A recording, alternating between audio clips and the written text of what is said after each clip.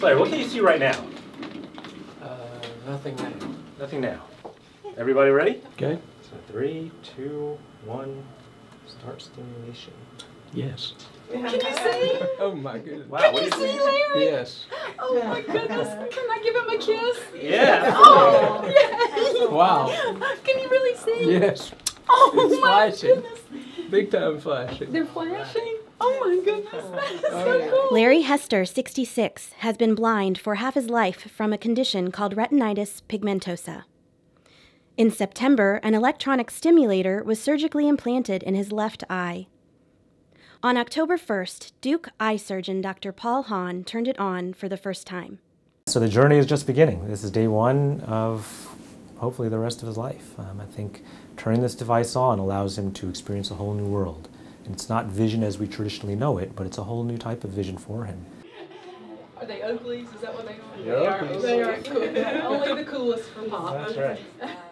It was incredible. It was bright and it was significant. And I just had to take a deep breath, and I was just, it was hard to articulate what I was feeling, but I wanted to share it with everybody I could grab at the time and hug. Thank you for this opportunity for Larry to see a little bit again. These patients have been essentially living in blackness in most cases for many, many years. And so what this is doing is almost, if you could imagine, almost a pixelated type of vision where they are getting stimulated with flashes of light when they perceive something that's bright, and when their camera is picking up something that is darker, then they get less flashes of light. Right there.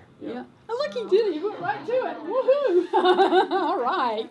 That's pretty cool. Way to huh? go, Larry. Wow. I mean, Yay. that's significant right there. Wow, that's cool. That's great. That's amazing. Huh. Isn't that wonderful? That is, It's only going to get better. You know that. it? Hold on, I got to do that.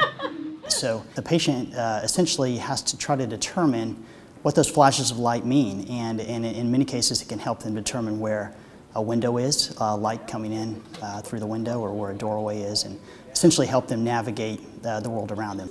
And it's going to be challenging because you're going to feel it with your hand and all that stuff. But It's so basic.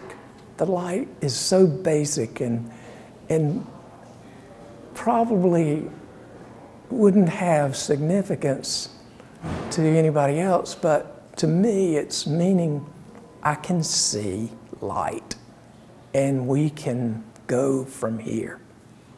this is a milestone to me on many fronts. I think on an individual level for Mr. Hester, it's a milestone because, again, for the first time, he can experience something that he hasn't experienced for 30 years. 15 minutes of fame. That's it. He's going to enjoy every minute of it. I think this represents a new generation of medicine where, rather than just treating or just watching as patients lose vision or trying to stabilize vision, for the first time we can artificially restore vision. And I think this opens the door to a whole new generation or era of medicine, which is almost like science fiction.